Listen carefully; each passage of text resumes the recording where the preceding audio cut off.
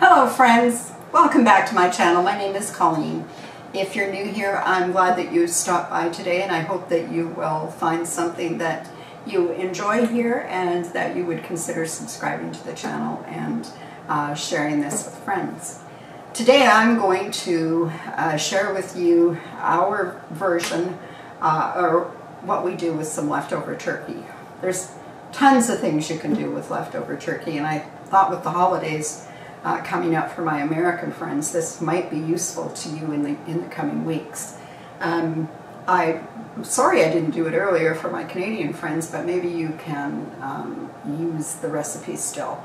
So I'm going to gather up the things that I need. I have most of them set aside here, and we'll get started. I'm going to make today a turkey shepherd's pie. I don't think you can call it shepherd's pie if it doesn't have ground lamb or ground beef, but you're going to be able to see what we can do with the leftovers from the turkey and make a delicious meal for your family. So I'll be right back after this.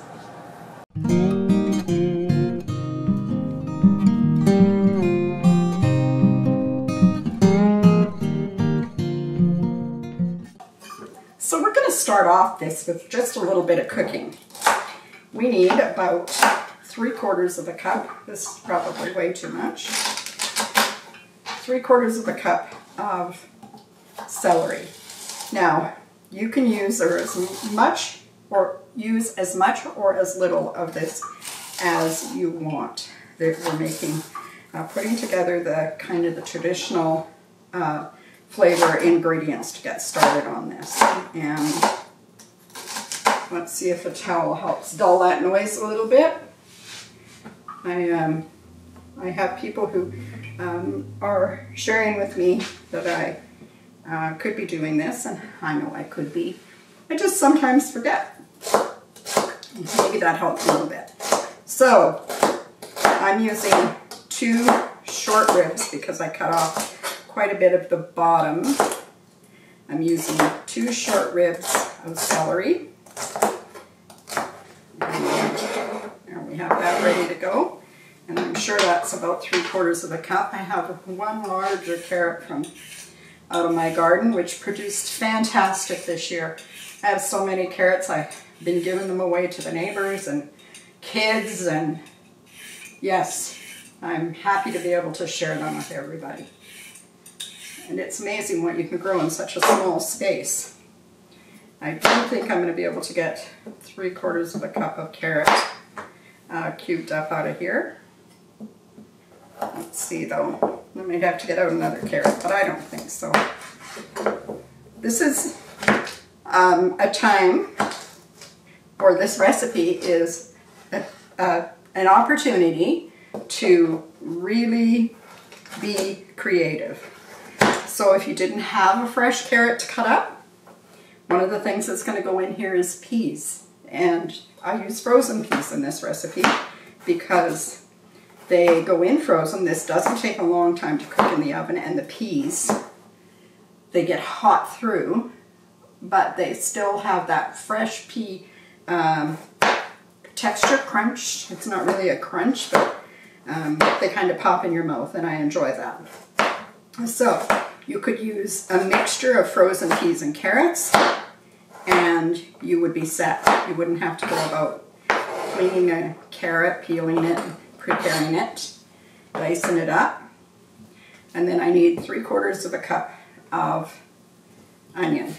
So 3/4 of each of these, so that makes that easy. You don't have a lot of different measurements to remember. And over on the stove, I have some potatoes boiling. I had lots of leftover turkey. I had some leftover gravy, but I did not have any leftover potatoes. So I am cooking some potatoes fresh for this, and then we'll mash them up. We're basically making a shepherd's pie. So I'm going to throw these into the skillet here behind me to get cooking down, and then we'll gather up the rest of the ingredients and get started on the turkey because some of it's still in big pieces. You could also do this with chicken. I could see that you could even do this. Oh, this is a hot onion. You could even do this with probably rotisserie chicken from the grocery store, and it would turn out great as well. It's not always easy to find recipes that use up small bits of leftovers. So I need a couple tablespoons of butter. Over here in my pan, and I'm just going to guess at this, so I'm not going to be too precise. I'm going to guess that that's a couple tablespoons. But if you are not comfortable just adding that, then definitely get out your measuring spoons and measure that. And I'm going to dump these guys right into that pan and get them going. There we go. I will need that again, so I'm going to keep it. And I'm going to just gather up a wooden spoon, and I'm going to give this a stir. We want to soften these down. They are going to cook in the oven, which we have set to 375 degrees, or we will have in a minute. I haven't yet, but that's what it has to go to. There we go. And we're going to let them soften. Now, in the meantime, I'm going to grab the meat. And I'll bring the gravy over here. Why don't I bring a bunch of it over while I'm here? So I'm going to gather up some thyme leaves and some rosemary. And I need about 4 cups of turkey. Now I think I have dark meat and white meat here. I think I have more than 4 cups for this recipe, but, oh, I love turkey. It's one of those meats that when you cook it and eat it, it just brings back such fond memories of meals shared with loved ones, and I love that. So these don't all have to be small pieces, but, you know, they should be bite-sized pieces at least. Let's stir this. We only need these probably to go 3 to 4 minutes in the skillet.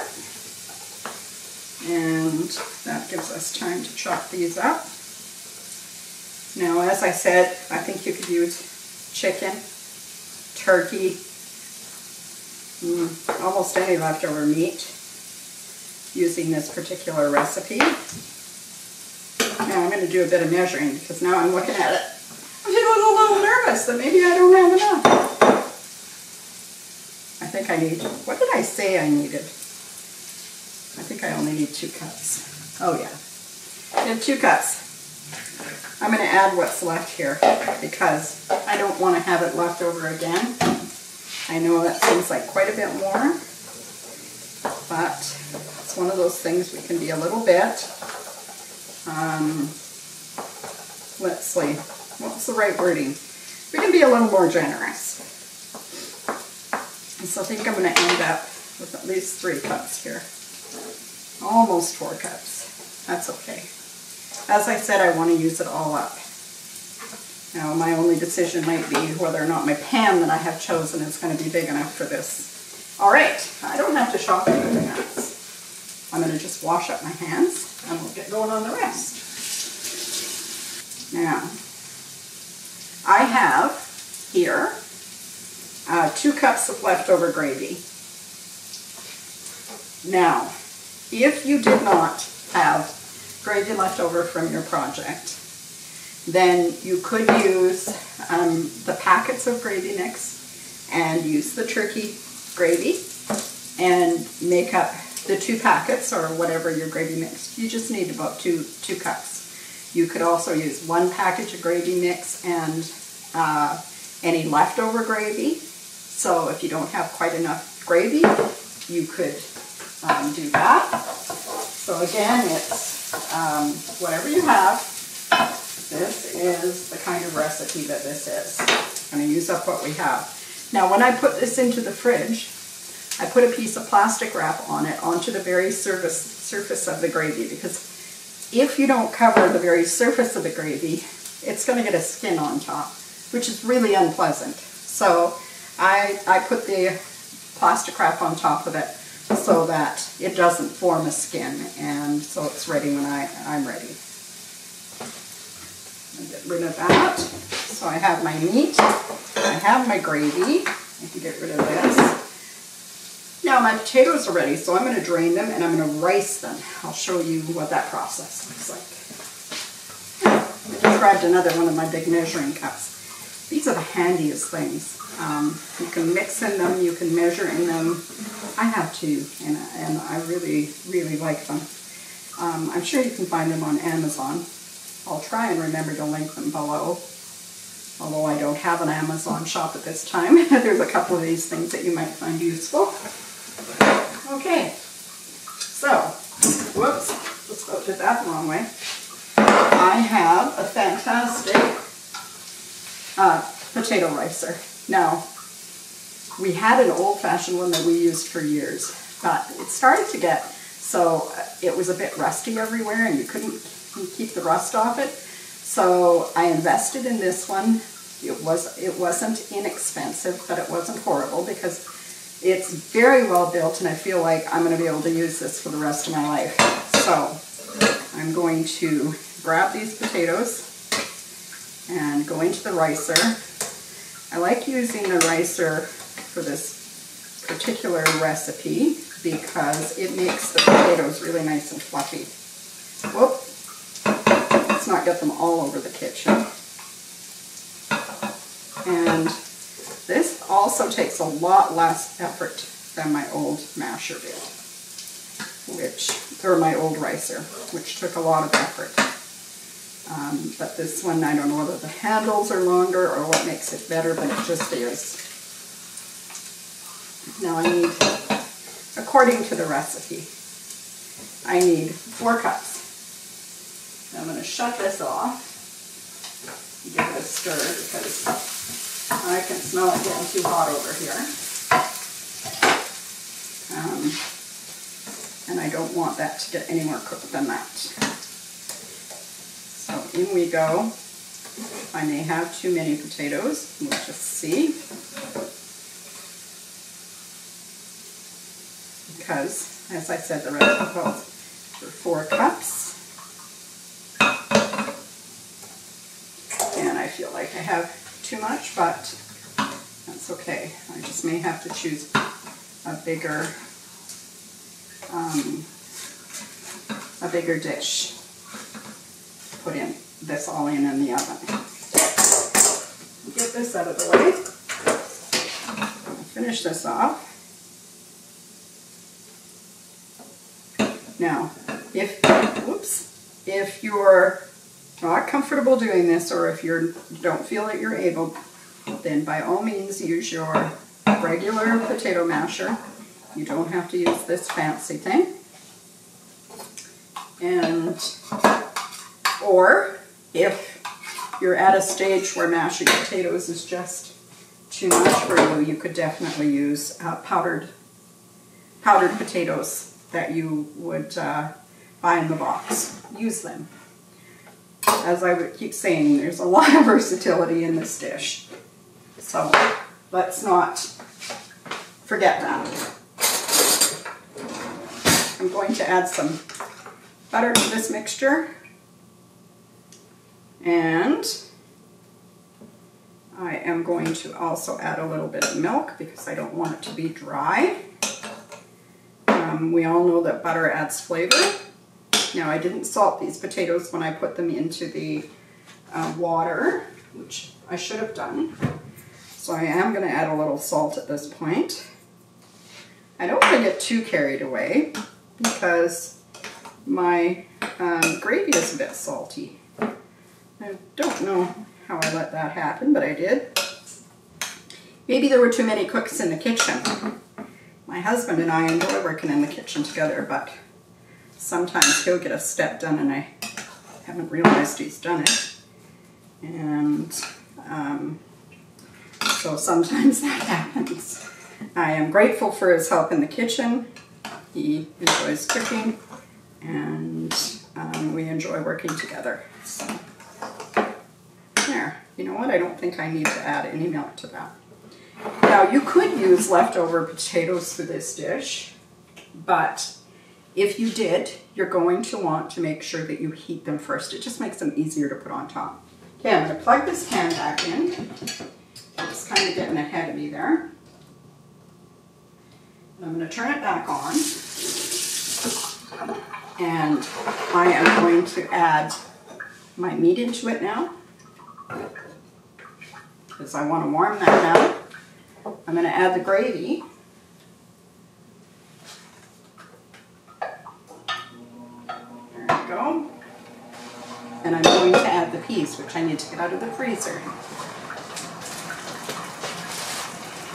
Let's give that a stir. We want everything to be hot going into this dish. Okay. So, let's turn it down a little. I'm going to get the peas. This is definitely more than 1 cup of peas, so I'm going to put in about a cup. And you could use corn in this. We're not eating corn right now at our house, but you could put corn in there, and that would work great too. Now we just need to warm this through. We just need to make sure that the turkey is warmed through, and that the gravy is warmed through. And at this point I'm going to add about 1/2 teaspoon of rosemary leaves, and I'm just going to give them a good squish in my hands to break them up a little bit, because they're dried. If you had fresh, that would be better. You wouldn't have to go through this. And I'm going to add 1/2 teaspoon of thyme leaves. And if you had fresh, you could definitely use that. And I don't have any fresh right now, but I do like dried herbs anyway, because they seem to have so much more flavor. Now let's stir this about. It's starting to bubble, but I want it to be really hot. I also have to stop over here and get this oven going.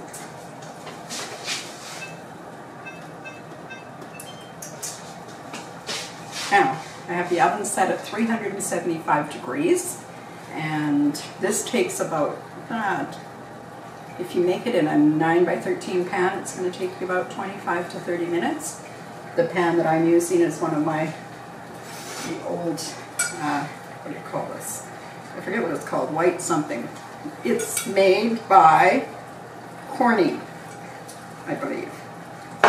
Anyway, that part doesn't matter. Whatever dish you have that you think can hold all the ingredients, that's what you're going to use. I'm starting to feel a little skeptical about my dish choice, but I'm going to give it the old college try anyway. I hope that this has all made a bit of sense, that you can substitute things back and forth, that you can, you know, come up with other ways to make this dish happen. So, I think this is bubbling through, and I feel like everything's probably warm. I'm going to unplug it, and I'm going to bring it over here, move a few things out of the way, and I will know soon enough if this dish is big enough. I'm just going to give this a spray, quick spray, and then I'm going to start scooping this in here. What do you think? Do you think I stand any chance at all of getting this all in there? This makes definitely enough for 6 people. So I know that I'm going to have leftovers. Oh, the smell. The turkey smell, people. I hope that as we work our way to the American Thanksgiving that you guys find this dish useful. If for no other reason, you can use this exact idea with chicken, and this freezes quite well, so you can get everything all together, get your potatoes on top, and cover it with a lid of some sort, so maybe a piece of plastic wrap, and then wrap it in tin foil and put it into the freezer. And the night before you're going to use it, take it out of the freezer and put it in the fridge to thaw. Then, of course, it's going to take a much longer time because everything is cold, so it's going to take a lot longer in the oven. I would bring the oven to 350 degrees, and then you will probably have to cook it an hour and 20 minutes or somewhere in that neighborhood in order to get everything hot all the way through.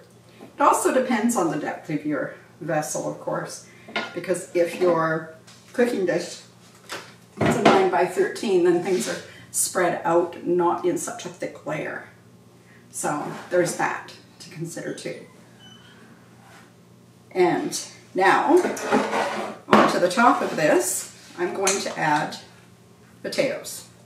And to start with, hi Peyton. Hi.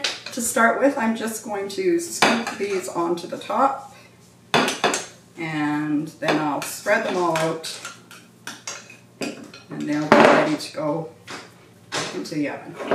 You could also add a little bit of cheese onto the top if you chose to. I am not going to do that. I am going to get this like so, all the way around, kind of level it off. Now, extra points here. Man, I dirtied as many dishes as if I'd made the dish from scratch. Extra points here. Take a fork and run your fork just to give it some texture on the top. And then I'm going to just leave it like that. Leave these little edges popping up that you can broil and have a little crispy topping on it. So I'm going to put this into the oven on 375 degrees. I'm probably going to leave it in there around 35 minutes. And then I'm going to switch it over to the broiler for maybe, I don't know, 7 or 8 minutes. And by then it should be bubbling through. I'm also going to put it on a sheet tray because I'm worried that it may bubble up and over in my oven. And I don't want that mess. And I've had that happen before. So that might be a tip for you too. Put a sheet tray underneath it in case it bubbles up. But it looks like we made a good choice of the vessel. So I will pop this in the oven, and I will be back as soon as this is ready to come out of the oven so that you can see what it looks like. It's like a brand new meal. Maybe because it is. We've just taken an old classic and we've made it work for us. And this smells delicious. I know that it's going to taste fantastic.